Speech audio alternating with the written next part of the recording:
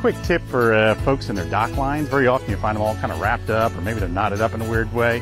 It's kind of one good way to do this is when I'm setting my lines or putting my lines together, just to make them nice and neat, I'm just coiling it into one hand. So I just got my hand loop cupped right here. Get near the bottom, I'm just going to wrap it around my line. Got my fingers right here where I've held this loop open, slide the loop side through, and it kind of hangs nice and neat. Keeps it neat so I can hang it up somewhere in the boat if I want to. So when I need a dock line, it's at the ready. And if they're all set up the same way, it's nice and easy when I need to use it. Undo it and put it to work.